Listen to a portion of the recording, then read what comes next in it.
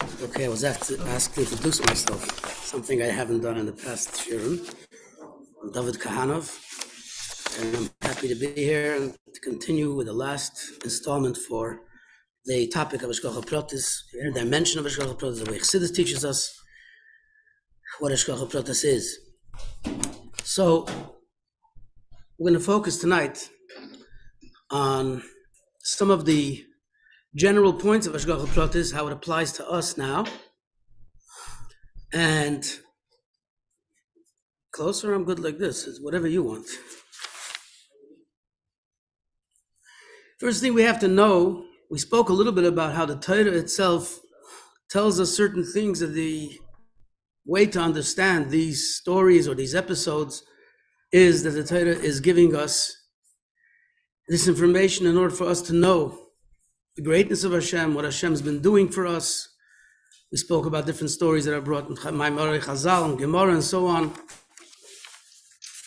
So I just want to mention that there's something that stands out that I didn't mention last time, which is we know that the whole ceremony of Pesach, of the Seder table, is all about to bring about a curiosity, to make the children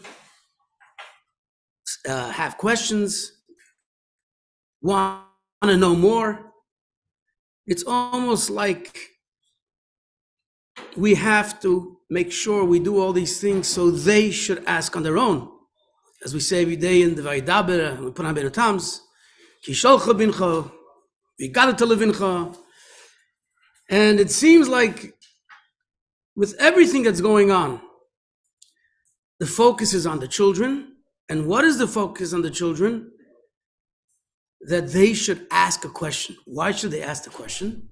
So then they will be told, and they'll get the information, they'll get the answer.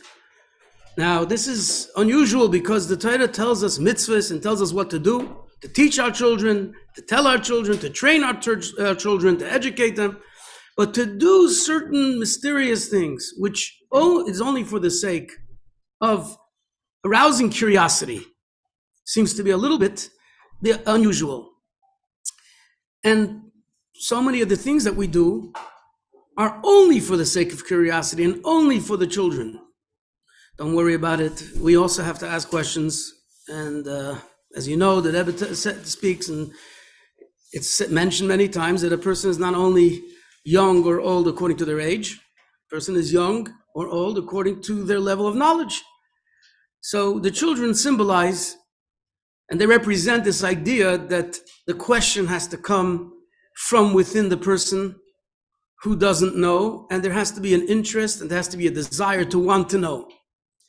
Washing our hands before karpas is simply kedei lahatmiya tinoikos, is only to, there's no point in it as far as a commemoration, as far as something that was done for the sake of the Torah telling us, or for the sake of memorializing and remembering and marking this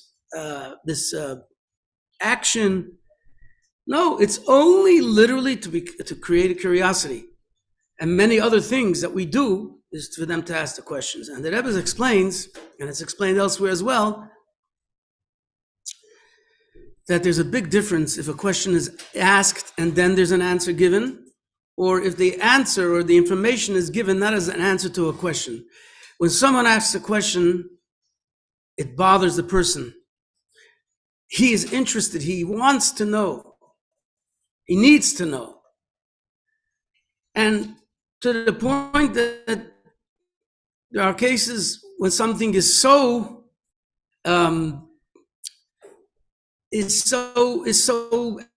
person is so anxious to know the answer to a question that they lose sleep over it. And they can't rest. Sometimes you ask someone a good riddle, wake up and continue thinking about it. There are Yidden, holy Yidden, and there's a whole sefer called Sha'al Tshuvos Min HaShamayim, questions and answers from heaven.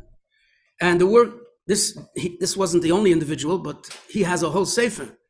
But when you're talking about holy people, big scholars, and tzaddikim, If they have a question in their learning, it means so much to them that in their sleep they think of the question.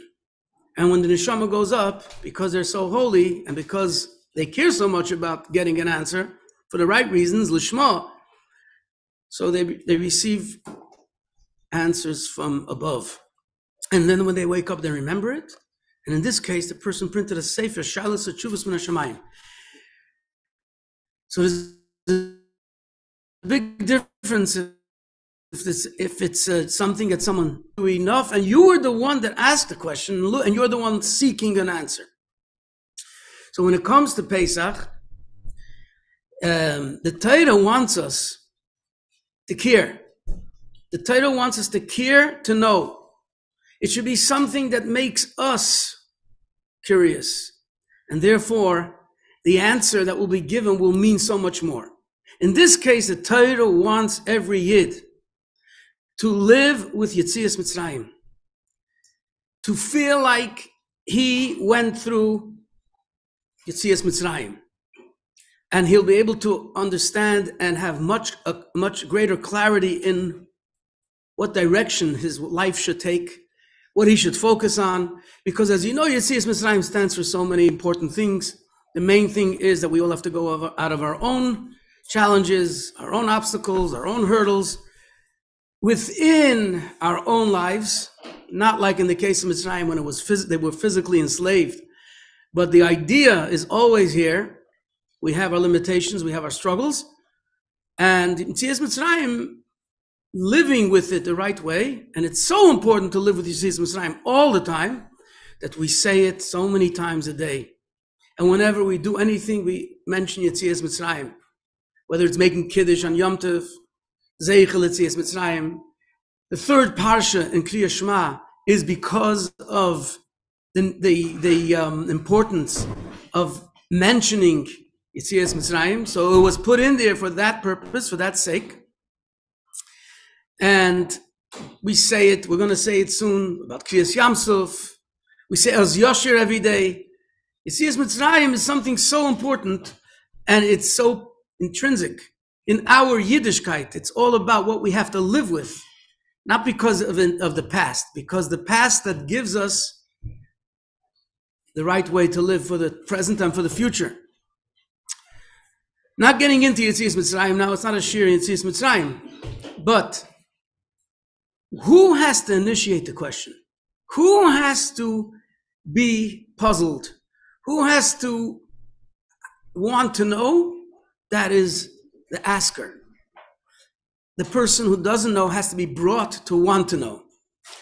And it's very much part of the whole idea of Hashgacha Protis. Hashgacha Protis is where there is an answer. There's a clear communication. There's a clear message. But there's one condition for Hashgacha Protis. Otherwise, it's not called Hashgacha Protis. Why isn't it called Hashgacha Protis? Because the Eibishter is always in charge and controlling and setting everything up and causing it to happen in this way or in that way, with so many layers that there could be so many things happening for so many causes at the same time. And no one denies that, because that's part of Amunah and the Eibishter. So what is this thing that we call Hashgacha Protis? Hashgacha Protis is on the part of the individual, is on the part of the Yid, is on the part of the recognition. That means Hashgacha Protis, when you call it Hashgacha Protis, you're not just calling it by the meaning of the words, the translation of the words. You're calling it because it's a discovery, because it's a recognition, because it clicked. I got it. It's there, but if I wouldn't have cared to pay attention, if I wouldn't have been looking for that, I would have never noticed it. So it's a focus, and it's a mindset. What is the mindset? What is the focus? The focus is, where am I looking? What am I looking for? What do I need? I want to see Hashem in every little episode, in every incident, in every occurrence. And if I want to see Hashem in every occurrence, that's what I'm going to see. Remember when we were children, when my father would get a new car, don't worry, it wasn't new. It was used, but it was a new used car. Sometimes it was older than the car before, so it's nothing to do with new in that sense. Suddenly, we began to notice all the cars on the road that were the same. Before that, we didn't notice it. It's almost like everybody bought the same car because my father had it. Going on the highway, and you see so many. Why? Because we're looking for it. We're focused in that direction. So the Torah tells us, I want you to know that you're going to get the answers, but it has to come, you're a partner here. It has to come on your part that you care and you're looking for it. And then the message, the sign will come. When it's a sign for you, it'll come for you. And when it comes, your job is to be ready. Your job is to be in the right place at the right time. That means don't be distracted with something. You know, the Rebbe talks about baseball, a message of baseball to a child becoming bar mitzvah. How many people look at baseball the way the Rebbe looks at baseball? A beautiful lesson. The players don't leave. They stay till the end. And all the chess, the Rebbe once bring on chess. He said a long sikha about this. An amazing, amazing lesson. And yet, a lot of people go physically. The Rebbe doesn't go physically, didn't go physically to watch a game. They go physically to watch a game. They know every player and they know every detail about the guy, even his shoe size and his exact age and his birthday and his weight. And they know his friends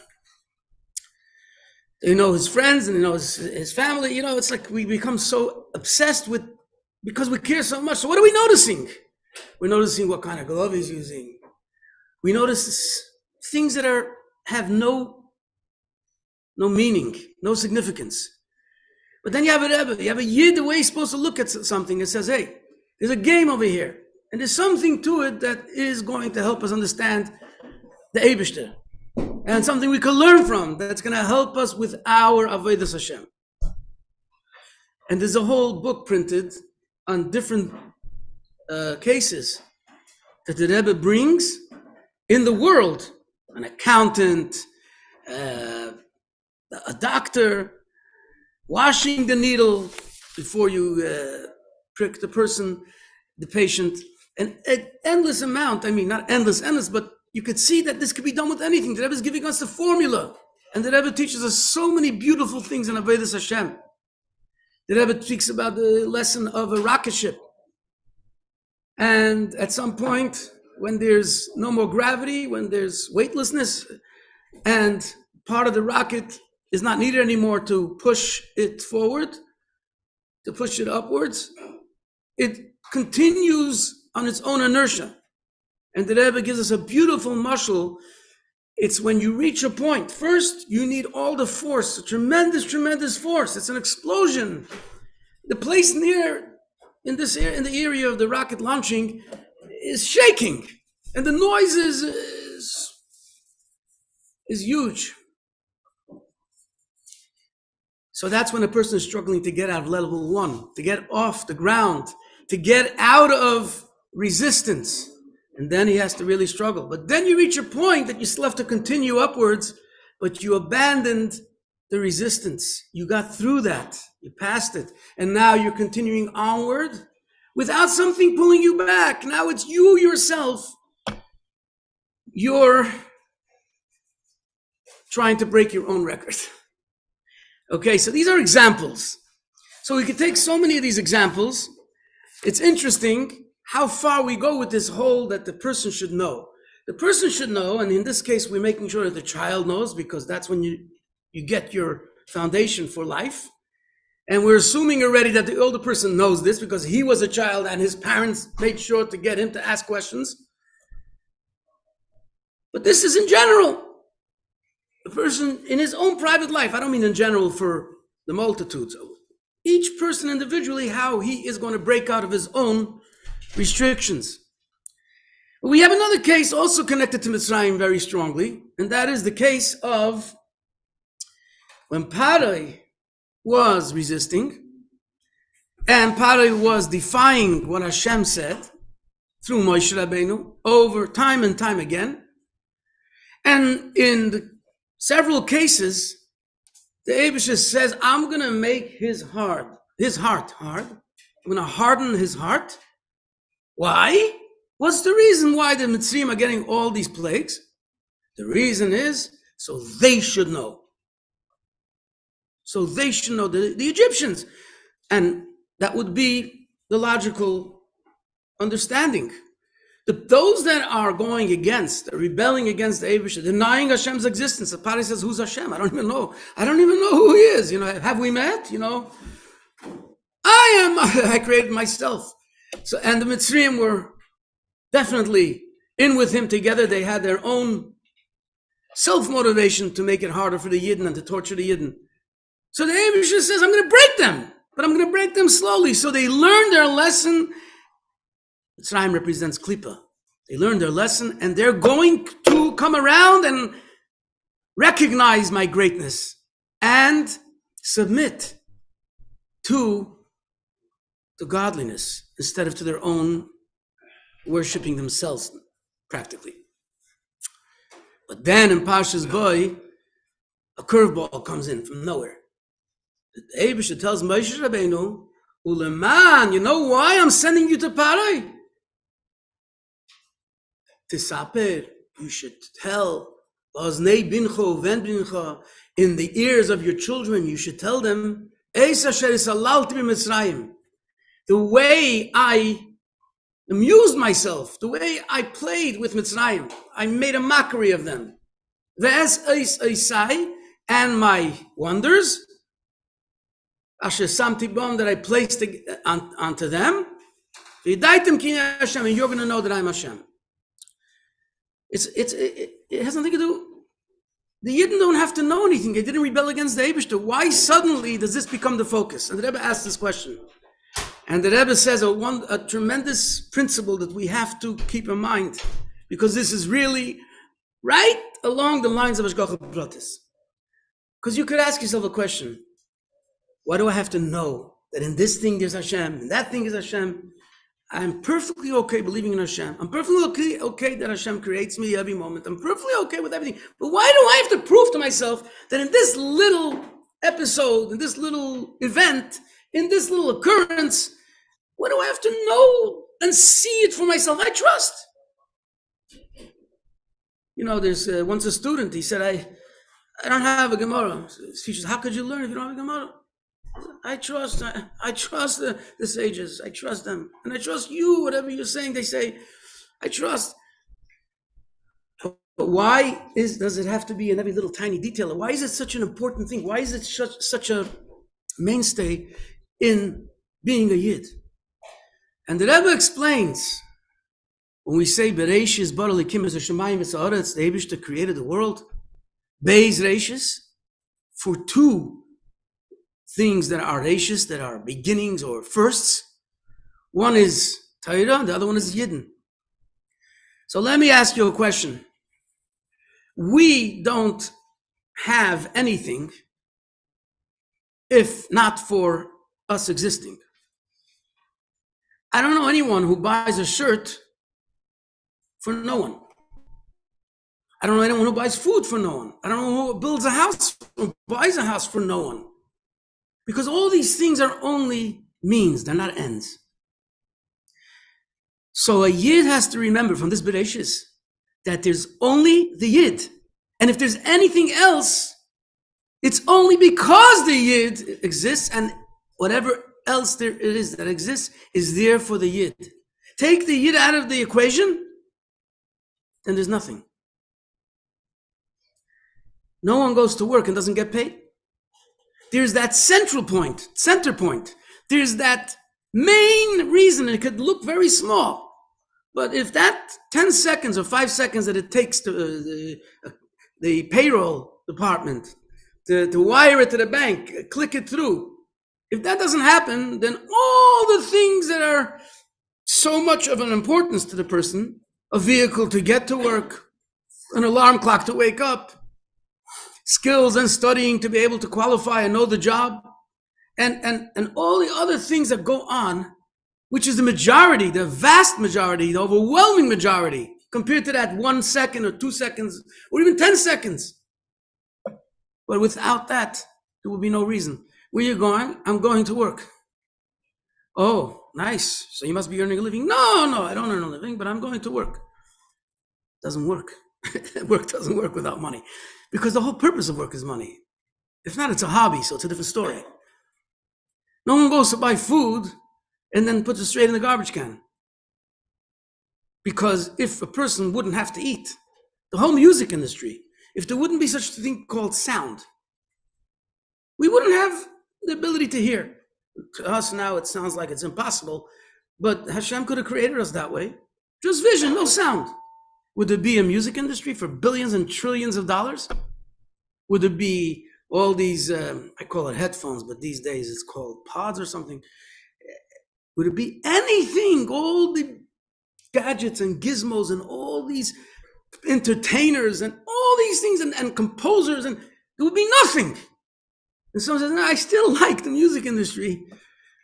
There would be no such name and there would be no such idea, but I'm saying, let's say, somehow he knew that there's such a concept, but it doesn't exist.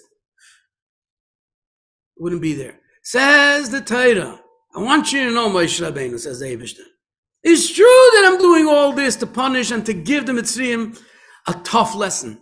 And I want them to recognize me because they're denying me. But ultimately, if it doesn't have a meaning to a Yid, there wouldn't be Mitzrayim here and the whole thing wouldn't be happening.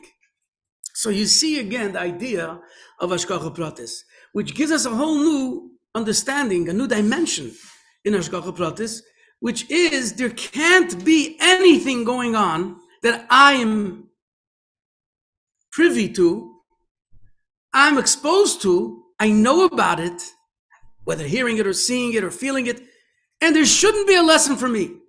Now, in many cases, we need a Rebbe, we need Torah to teach us how you understand, to learn lessons from things that are not so clearly understood. And then you can get better at it, make sure you learn the right principles that should be according to Torah. It shouldn't be against the principles of Torah. And then you do it yourself, you get better at it, and so on. But you see in Torah, everything is focused towards the awareness and recognition of the Jew.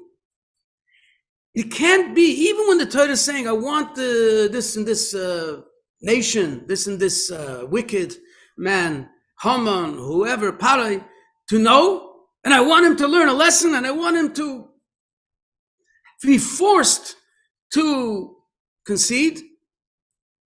The Yid knows about this, right? The Yid has to learn a lesson from that too. Not just that Hashem is great. How does it affect me personally in this particular kind of scenario? It's not enough to say Hashem is great. Because we can go and look at the mountains every day, dafka, something that we choose we want to look at, and that should be our connection. That should be our channel to see how great Hashem is. Well, Hashem made the mountain. He's even greater than the mountain. And every day, it has to be in all flavors, in all forms. Because if anything is left out, then in my experience, in my life, it doesn't include Hashem in it. So you're going to say, yeah, but it does, but I don't know. If I don't know, that means I am not allowing it to be what it is, because it's only there for me to know. But everybody else knows. Good. But it's missing you. That means it's lacking its true existence. It's lacking its true spark of godliness, because it's not just there for Yankel and Beryl. It has to be that every single existence is expressing something to every single creation. Conscious creations, intelligent creations, those are human beings. The ones who are wired to understand these things and see these things, those are Yidden. Because Yidden have, Baruch Hashem, a spark of God inside, and they have this gift. Because of this spark, they're focused on the right things. Okay, so let's continue. Now, once we know the idea of Hashgacha Protis and how central it is and how much it's important, even if it has nothing to do with the person whatsoever. But the fact that the person is aware of such an existence, of such an occurrence, it automatically is very strongly connected, maybe even more than the thing itself that it happened to. Because the human being is so much more key to creation than whatever it was that it happened to. And it wouldn't have, that thing would have never existed, as I just said, or it would have never happened to it. The Baal Shem Tov once sent Kohen, what was his name? Rappaport, right? What was his first name? In the Likutei Diburim. It's the beginning of the Likutei Diburim, the story there. He sent him to drink water from a river or from a brook, and he sent him to learn some Torah by a certain residence. And later it was explained to him that there was a Jew who wasn't a God-fearing man. He sat and learned. He loved to learn. He had a passion for learning. And he learned Torah. We don't have to say that he changed what's said there. We don't have to say he even changed the understanding that should fit him better. Because he liked Torah as the Torah was, but he only appreciated it as an intellectual study, as something that's wisdom. He enjoyed the wisdom. It's profound. Many goyim, non-Jews, and Jew haters like bishops and all these religious, anti-Jewish religions, they were very learned. The Vatican, they have all that stuff, and there's all these monks and honks and all that. They're all learning, they all know, a lot of them, and they don't even have any need or use for any Jew, on the contrary, but they like it. He didn't learn it because it was God's Torah, because he sat there with a dog next to him. Nothing's wrong with a dog in itself. I'm not saying you can't be from with a dog and have a dog, but this is who he was. And without a yarmulke, and he didn't eat kosher, and he hung around and partied with all these terrible and people that are not particularly aligned with Judaism. And problem is that there was a lot of Torah there. And it's Hashem's Torah that he was studying. So he sent this, I forgot his name, Chaim Rappaport. He was a Kohen. He sent him there to learn Torah, and through his learning Torah there, it elevated the whole learning that was learned there, and it was stuck. It couldn't go up to Shemayim, which is what happens when a Yid learns Torah. He elevates that Torah back to its source, where it comes from, is to the Eibishter. Now, someone tells you such a story. You say to yourself, this is stuff that we can't see with our own eyes. This seems like this is like some kind of a practice, some black magic or some other kind of, the answer is that we can't see, but we're still given the glasses to be able to see through the eyes of Torah, through the eyes of tzaddikim, and we could learn how to see those things that we do see, but we don't focus on them. So how do you look at everything you see? The Torah tells us also, in last week's Parsha, why do we have to learn Chassidus? People say, you have to learn Chassidus because you'd have to know how to be a good Jew. Practice-wise. That's a very important thing too. I want to know how to daven, so I'll daven better. I want to be able to understand what the mitzvahs are, so I'll do them better. It's all nice and good, and that's very important. That's another reason. But then there's the mitzvah to know Hashem. The mitzvah to know Hashem, the first 4 prakim in the Rambam's Chibur, in the Rambam's volumes of Mishnah Torah, the first volume, the first 4 prakim is all about the mitzvah of Yedias Hashem, knowing Hashem, for the sake of knowing Hashem, not only in order to be able to practice or know the laws or know even the soul of the mitzvah, but it's to know your own soul, and it's to know and be connected to Hashem, which will motivate you to want to be one with Him and to cleave to Him, not only to motivate you to do a mitzvah, to love Him and to fear Him. What do I need to fear or love Hashem if I'm doing the mitzvah? I promise you, I'm very committed. I'm going to do that mitzvah. not one day is going to pass without me putting on film. Isn't that what it's about? It is what it's about to a large degree, and that's why the action of a mitzvah is what counts more than the meditation. But the love for Hashem, that's a mitzvah of the heart. What does it mean to love Hashem? If a person sees Hashgacha Protis, his whole relationship with the Eibusha changes dramatically. It's no longer impersonal. It's very personal. It's very intimate.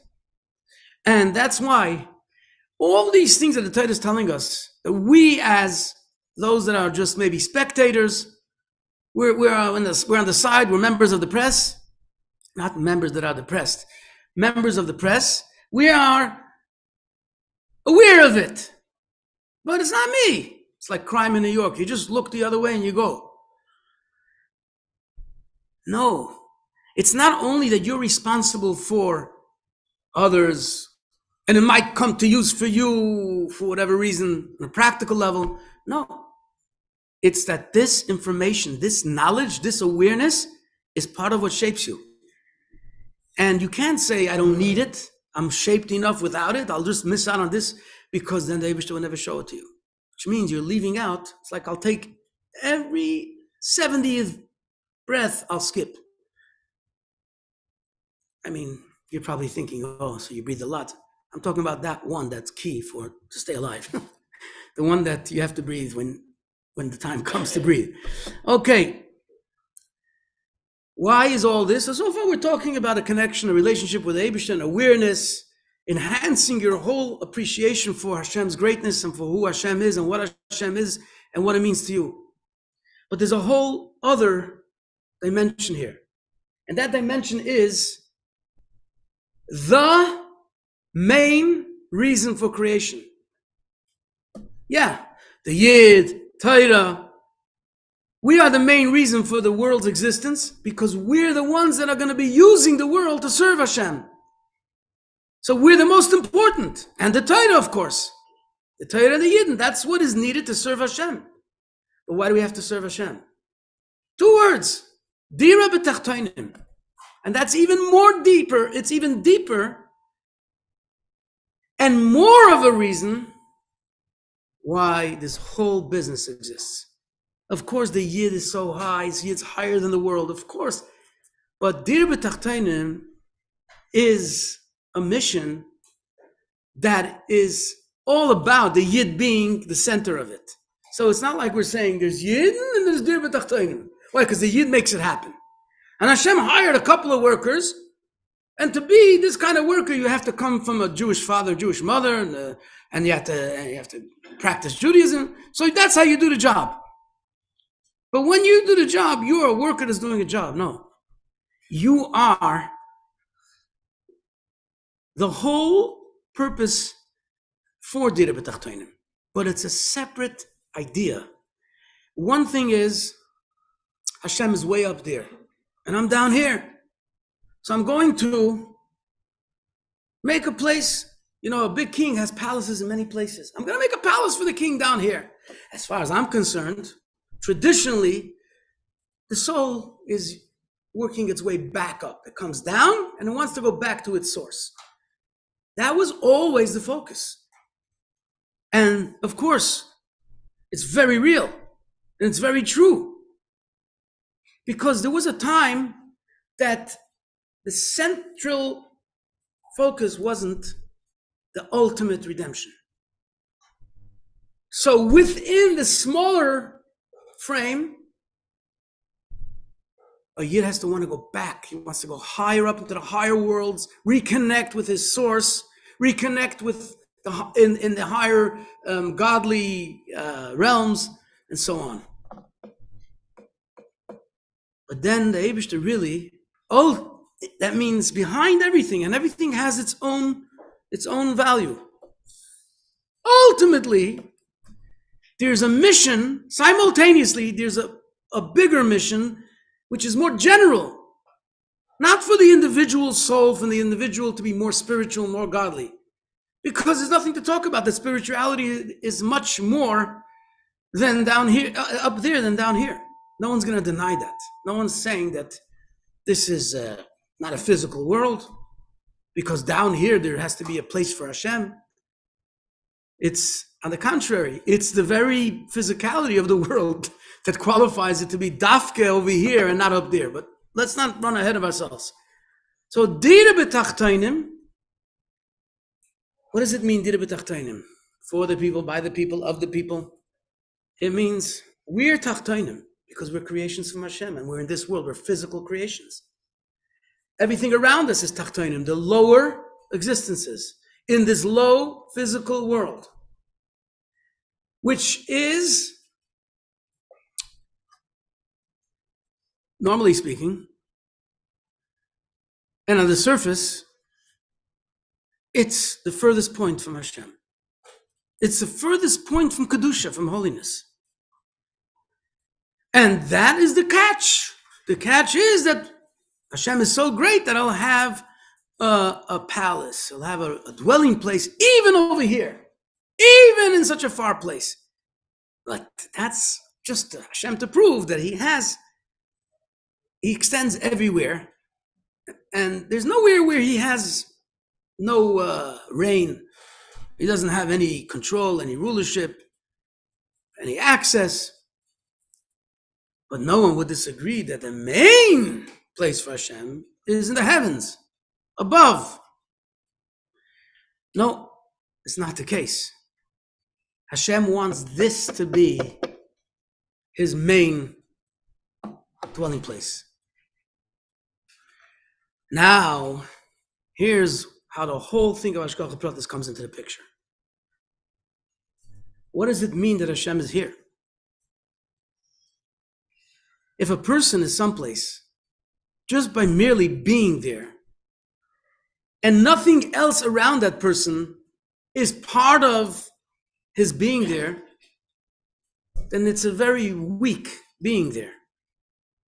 Maybe physically it works. But being there means that this whole thing is me. Who makes a place for Hashem if it's really gonna be the dira, the dwelling place in the lowest world, which is this world? The world itself, the creations themselves are going to express godliness. That's what means that Hashem is there. Hashem is there. Imagine a person puts his suit in the house, takes a long stick, puts a nail in there, puts it on a hook, and puts it in the house. My suit is there. Okay, but you're not there. What does it mean I'm there? I'm in the room. Yeah, but you're not. The room is not you, so you're not in the room. You're situated physically because this whole business of space and all that messes up our thinking. But really, being someplace means that the place that I'm in is full of me.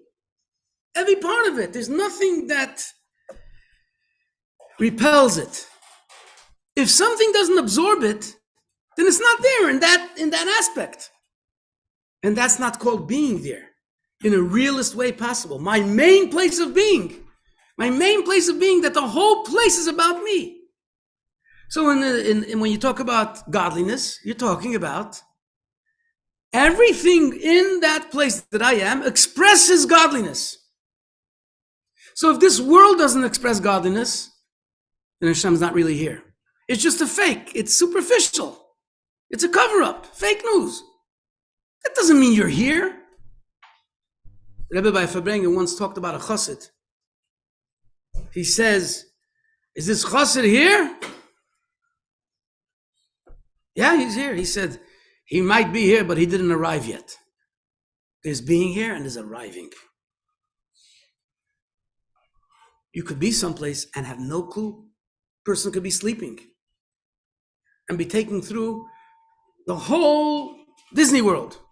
Were you at Disney World? Sure. If you didn't experience it, there was no relation, then you weren't there. Physically, you were there. Very good. You could say that your body touched the soil. But that's not called there. So we have to be the ones. What is our mission? Our main mission is Dira B'Tachtainim. Serving Hashem so we can elevate the world to go someplace else and bring back everything to its roots. And so we can go back to our root. Tshuva, Tov, Shuv, Hey. Hey goes on the neshama also. Return. And the soul comes down here and then it wants to return and it works its way back by doing the right things and fulfilling its purpose for coming down in the first place. But that is not the ultimate purpose for creation. The ultimate purpose for creation is that this is the destination. This is the final destination. This is where everything is going to be visibly full of godliness. And this is going to be where the main revelation of godliness is. Yeah, sounds like Basel Lagani. That's really what it was, where it was when the world was created. Okay, so when you talk about Dira B'Tachtonim, it brings in a whole different dimension in why Hashgacha Protis is so important. This thing could be waiting. That brook was waiting since the Baal Shem Tov told, I think his name is Chaim Rappaport. The Baal Shem Tov said that this brook is waiting for thousands of years since the world was created, that someone should make a bracha on it. And now the brook is finally fulfilled its purpose for existing. So all these things that I know I'm busy, I'm not applying myself, I'm not giving it its true existence. And I'm not making it ready for the Eibusher to be here. I left something out. There's something in Hashem's palace that is contrary to Hashem. Imagine you has an enemy king. And one of the rooms is a picture of that guy. That means that room is not a place for the king.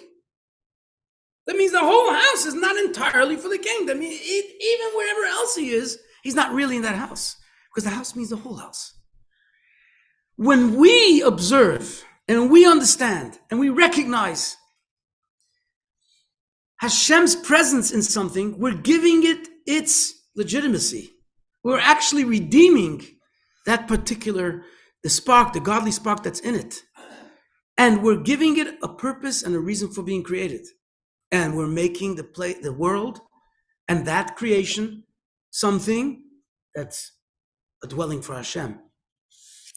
Okay, so now, what else is Hashgacha Protis? What else does Hashgacha Protis involve? And it's together with the Dira B'Tachtonim. It's together with everything else. It involves avodah. What's the difference in Hashgacha Protis and miracles? Ooh, I see the hand of Hashem because this happened yesterday. And later I saw that today. And it was punkt when I was there and I was supposed to be someplace else. And amazingly, the guy that I met, by mistake, he took that particular thing that I needed so badly from him. So the chances of meeting him and the chance that he would have it and the chance of this and the chance of that and a million other things. Oh, wait, it has to be Hashem that made it happen. So what's the difference in that and a miracle? A miracle is something that doesn't leave any room for curiosity, for finding, for exposing, for revealing. The miracle is doing the whole job. The miracle is what is telling you everything. There's no need. If someone bops the other guy over the head with a 2x4, he doesn't have to figure out that he was hit by a 2x4 because it's pretty obvious. Or that he was hit in the head very hard. Maybe he didn't see the 2x4. So the miracle doesn't leave room for avodah, the typical miracle. A miracle that comes through nature is the idea of seeing it and connecting the dots. The only thing is Hashgacha Protis is for each individual separately. And usually when you say a miracle, it's for the public. It's for a group of people in a certain place or in the whole world. Hashgacha Protis means like a GPS. I have my Hashgacha Protis, he has his Hashgacha Protis, she has her Hashgacha Protis, and you can have simultaneously so many different Hashgacha Protis and so many different interpretations and so many different events happening to the people in the same room, and it's totally, extremely different from one extreme to the other. That's Hashgacha Protis. And that's Dira B'Tachtonim on the most personalized level possible. So, what is the job? The job is the job. It's more about the job than what the job is about. The Eibishter wants a partner. And if he has a partner down here, then this partner is part of the Dira B'Tachtonim. And the partner is so much like all the other things that exist down here, in the sense that the person is a physical person with physical conditions, with dimensions and all that, that this person he's like the agent that could work with all the other creations, although there's such a huge difference between them, but there's more the same than not the same. And this is the work that comes from the Tachton. The work that means the Eibishter went out of his way to create a situation that he doesn't have, that it shouldn't be done by him. If the Eibishter did it, boom. But then it's not Tachtonim. And if it's Tachtonim, and it's not made by the Tachtonim, and it's not done by the Tachtonim, then again it's not real Tachtonim. So now we understand suddenly, I have to be me. And Dafka me and not him. And Dafka me and not an angel. And Dafka me, not someone that's either taller or shorter. And Dafka me because I represent the variables that exist in the whole world. Because that's what makes the world a Tachton. Because it has so many differences, which means gvul, limitation, and lowest form of creation. So now, besides me filling myself up with awareness for Hashem, and I'm connected to Hashem so much, I'm doing something much more important. Because it's not about me only. It's about Hashem. And Hashem created the world. He was down here, his Iker was down here, and he wants to go back here very badly. And he's in jail. Because we're holding the key. And he gave us the choice, and he gave us the free choice to do it or not to do it now or to delay. That's a big responsibility. And that's where it's at. So now we understand that it's not only what I see, it's me seeing it. And it's not only that it happened with something, but that it happened with that specific thing. And this is all part of something the Eibishter created the world for, that is only going to happen through us. And the Eibishter got himself some very capable partners, sometimes. And if he did it himself, he would avoid a lot of displeasure, but that's what brings Hashem pleasure, because we are who we are. It's like looking at the little child doing something as bad as it's done, building a model sukkah, 3-year-old. I don't think it's the most perfect sukkah, but that's the pleasure. And that's the Dira B'Tachtonim. I want you, with your limitations, with your simplicity, I want you to make me a house. And it's so dear to me because it came from you. Okay, so let's talk a little bit about what's the Yifutzah Ma'asechel Chutza? Why is there such an obsession with the well springs of Chassidus being spread all the way to the outside? What's outside? What's wrong with having a lot of it? 1 million pounds of Chassidus in this zone that can be spread over 1 million miles, but we'll keep it concentrate. What's the difference? The difference is if it's Chutza, if it's outside, that's where it's virgin territory. It's territory that needs to be conquered because it's holding back everything, and there's a bigger score when you reach those places. Because that's the whole idea of Tachton. It's more of a Tachton. Further away from any connection to Yiddishkeit. That's where it's at. And so we have a Fatzas Amayonas Chutza, which is Chassidus. Not just Judaism, not just Matzah and the Menorah. Of course, all that we do too. Because we infuse it with Chassidus, which is all one and the same. The Pnimius, the inner dimension of everything, is what everything is all about. The menorah is not just a menorah, matzah, not just matzah, it's matzah, it's a mitzvah and a mitzvah. But what explains us what this is, and what gives us that awareness of Hashem, the people that we're teaching it to, I'm talking about, inside the person's heart is a love for Hashem and a fear of Hashem. That's going to be Chassidus. And that's the real dita, because Hashem goes all the way into his heart and all the way into his mind. Not just the things around him. I used my table for a sukkah. Were you in the sukkah? And I was busy playing volleyball. Oh, my table's very godly. Hashem wants to be in you. Hashem wants to be in everything. You go with Chassidus, you get into every little aspect of existence. It's the story of the Rebbe. The Rebbe wrote this himself in his notes that was discovered after Gimel Tammuz in the Rebbe's holy room, which is called Kodesh Kodashim, Koche Kochim. And the story is fascinating. The story is going to open up our eyes to what we're doing here, not here in this room necessarily, what the mission of the Rebbe is, and what the mission is to go and get towards Mashiach and finally have Mashiach,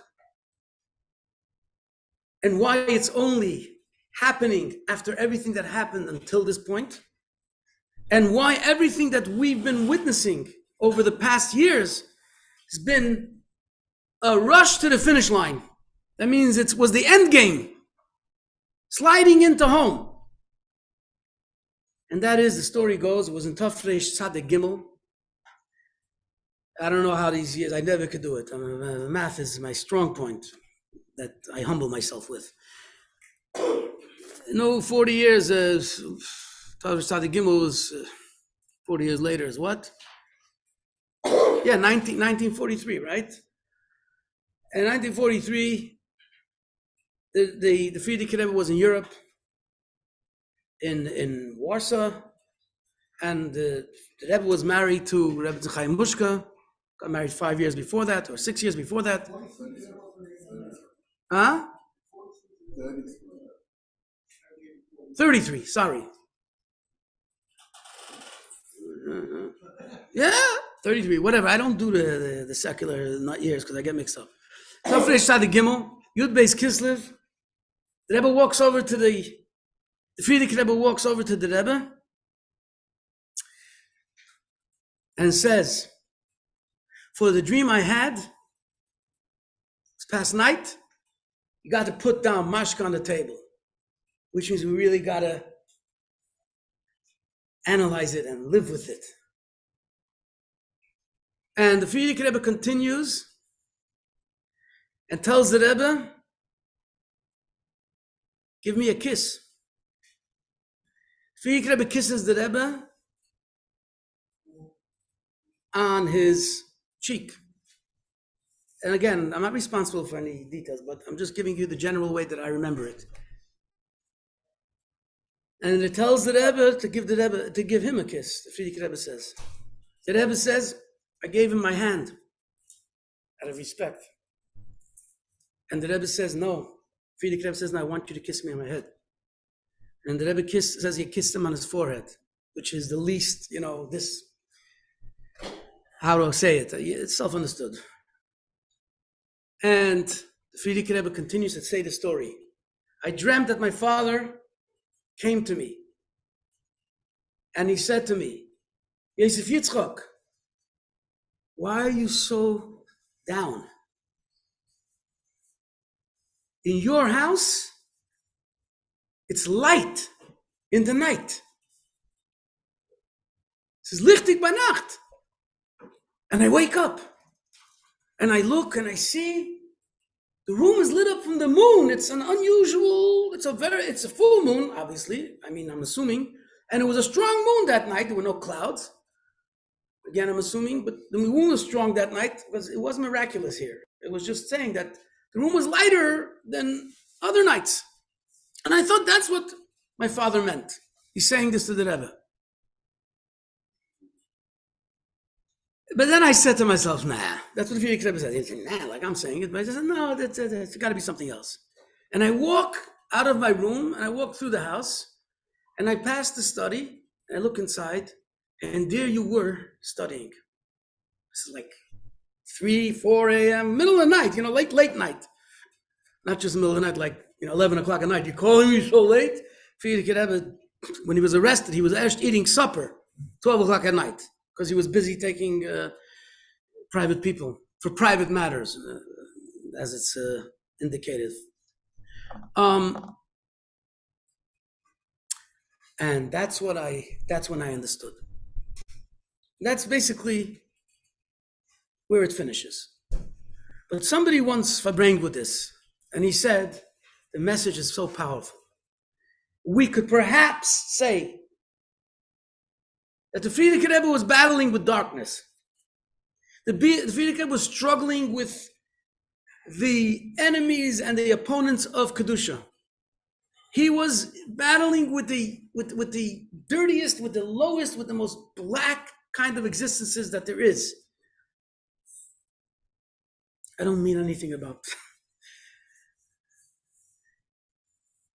And the Frierdiker Rebbe knows that someone's got to take it to the next step, because although the Frierdiker Rebbe had major victories, the Frierdiker Rebbe defeated the communists. The Frierdiker Rebbe managed to spread Judaism now in Poland. And there was a lot of amazing stuff. So he should come out feeling, wow, what I got away with, how I overcame this struggle is phenomenal. But Mashiach is going to turn over the darkness to light, which means the darkness will vanish. The darkness is going to scream Eibishter. The darkness itself will be light. That's what it says in the Pasuk. The Laila kayoim yoyir. The night will shine like the day. That's a different story. That's when you turn the corner already, when you're by the Geula. And he was thinking to himself, how am I going to get, where do I see in where we are now, where do I see the end?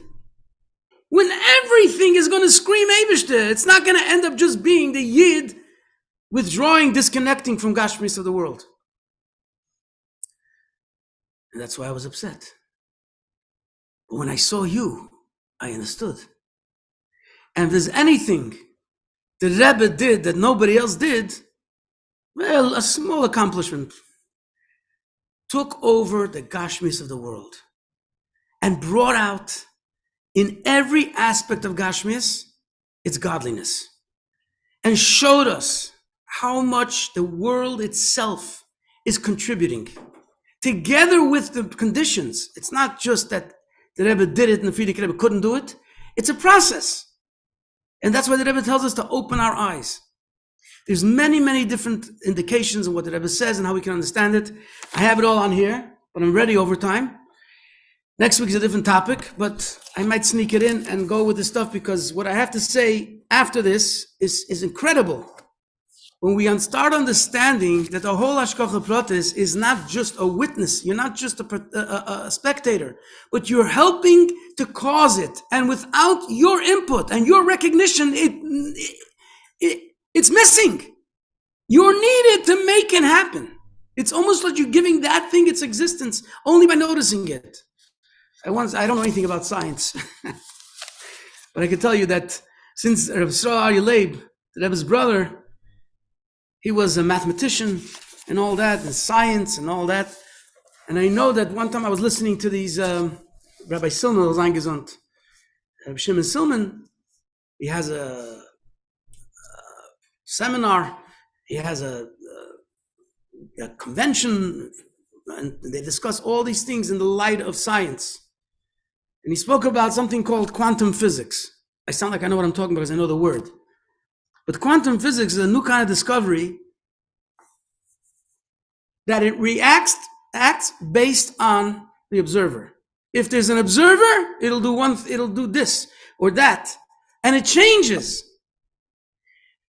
The whole idea of Hashgacha Protis is you're an active participant, you're a partner with the Eibishter. And Hashgacha Protis means that if you don't discover this, if you don't reveal it, if you don't bring it out, it's not there. And that's why it's so important. I wanted to explain more about how Mashiach comes into the picture, which is totally incredible.